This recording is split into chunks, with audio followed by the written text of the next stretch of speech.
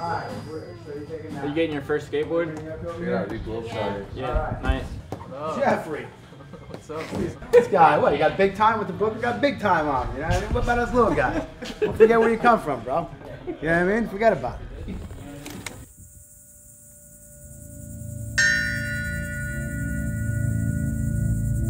Time is fake at this point.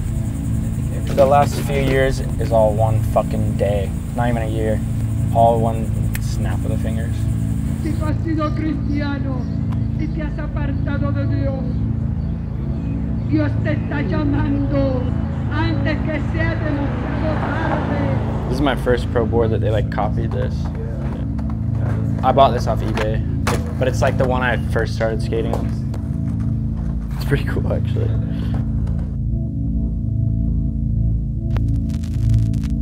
I wanted to live in my hometown. I wanted to turn pro in my hometown before moving out, you know, across country or whatever, because at this time I felt like it was almost like a rule, like, nah, you gotta move to LA to like make it big or whatever, that because that's where skateboarding was. But I had this like, whatever it was, this like self thing to where I was like, stay here and not show that you could turn pro from kind of anywhere, but it was like this goal I had for myself.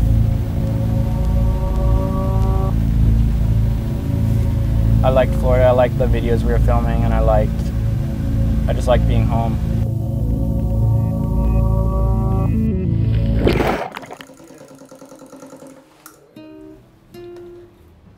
July will be 10 years from the premiere.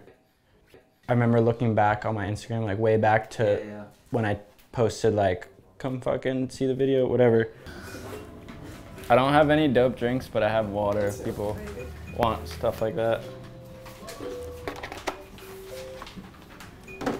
Couldn't film a damn trick for like a couple months, and then now I'm on like a kind of like a good streak, I guess. Or like getting something almost every time we go out. But it just recently, like one day just started raining and got really hot, like out of nowhere. Like summer like hit real hard. We like start our days at like 4, 5. It feels trippy because like, I don't know, I have all my little habits and rituals and whatever, and then I just don't know what the fuck to do till then. And then come 4:30, I'm like, dude, my day's done, but like, I'll go meet up with them, and it like usually works.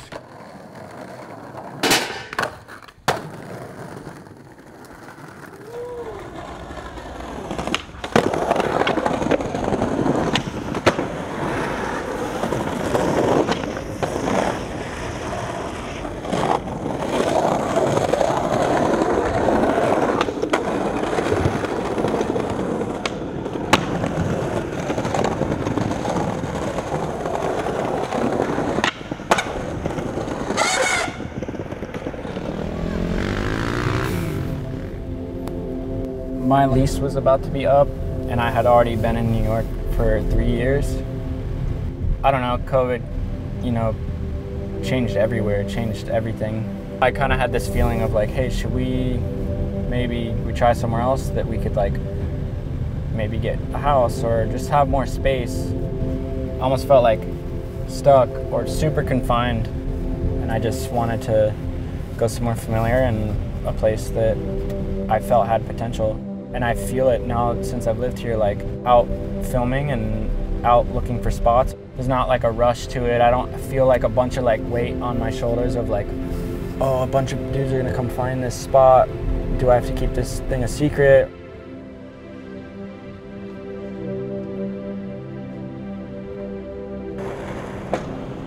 If I land this trick, I'm gonna run and jump in the water. Yeah, right.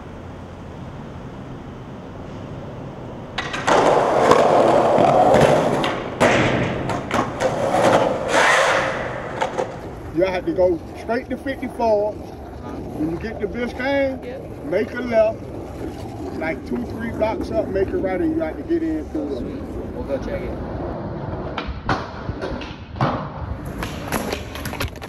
Oh, and by the way, I just got out of federal prison too.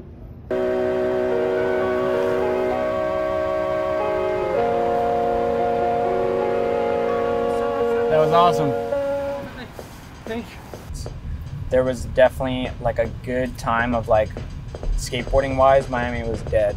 Like, there was not filmers, photographers, there was not even really a scene. You know, the older guys were just kind of done at that point.